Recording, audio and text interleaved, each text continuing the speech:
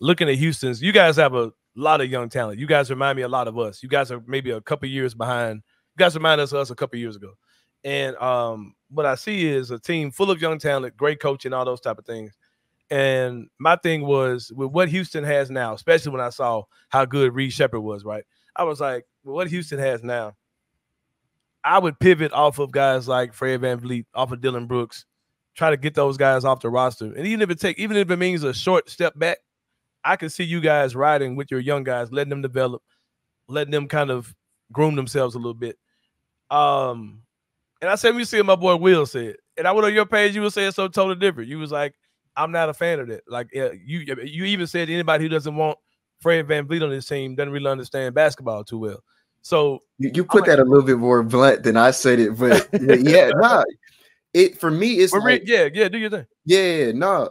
I get why people say that, because like in traditional senses, you would like you just throw your young guys into the fire, let them grow. Like Ja Morant came in day one starter, like all-star by like what, year 2, year 3? Year 2. Like I think he was all-star year 2, yeah. Yeah, so like he came in right away and just took off. And I think playing team his first year though. They went from being lottery to play in the first year. Yeah. Yeah, I mean, and he joined because he was after JJJ, so yeah. And y'all got Bane was what, 2020? Was that what he came? Bane the next year, yeah. Yeah, so yeah, like he kind of came into somewhat of like an existing foundation, and they kind of already had some. He was kind of just like, all right, I'm gonna push y'all over the top.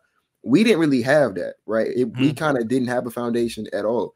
And watching the Rockets for the last 3 years before we signed Fred and before we signed Dillon, I mean, like I said, we can be honest, it was terrible. It was not good. Like there's tanking teams and there's what the Rockets were. We were tanking, just a badass team. But it was like from a visual standpoint, it looked bad. It was bad, selfish, like disorganized. Not like it was like we were the example of what not to do. That's what it was. And so to kind of get that out of the arena, and not just like in the locker room, but also like to like the public perception of us, we needed someone to come in and kind of bring that. That's one reason why Ime Udoka was so good, because he was the complete opposite from the last coaching staff, right? And then I think Fred is the embodiment of Ime on the court, and he like I said, that disorganized, dysfunctional, just like all over the place, bunch of young guys out there running. Fred kind of was the equalizer for that, right? So we still have a bunch of young guys out there, but they're not just out there running wild, step back three in all game, and guys just getting all over the place, right? Like if the tempo starts getting too fast and we need someone to come in and like slow it down for us, like, all right, give me the ball, let's run this offense, run this set. We know how to execute. Let's execute and get the results. And I think that like we needed that.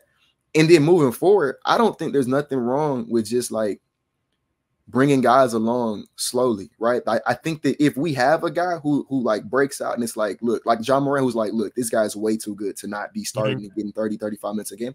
I think that if Fred or Dillon's in the way of that, they'll be gone. I don't think that we'll see a scenario where we have an all-star that's on the bench because Dillon's in his way. Like that's not gonna happen. I think that we're going to bring guys along, and we're gonna like one thing that Ime Udoka preaches in practice, which I love, is he preaches you earn what you get. Nothing. He's not giving nothing to nobody. So training camp comes around, the season practice comes around, whatever. If you want to start over Fred VanVleet, go earn it. Go take the spot from him. You know what I'm saying? And I think that that's a good way to develop young pieces.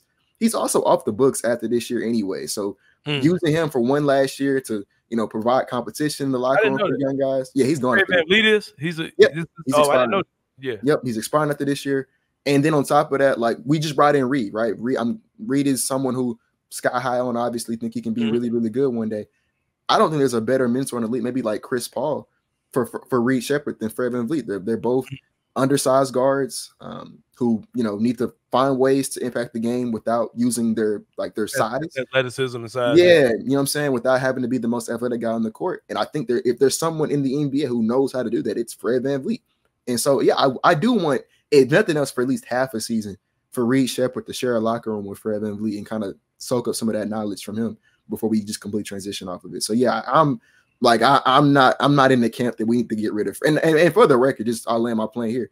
I'm not a Fred VanVleet fan. Like not a big Fred VanVleet guy at all. I wanted James Harden. Fred pissed me off like 20, 30 times throughout the regular season last year. But I can step back and understand like what he brought to the table and why it was like necessary to Yeah. bring him on. So Yeah.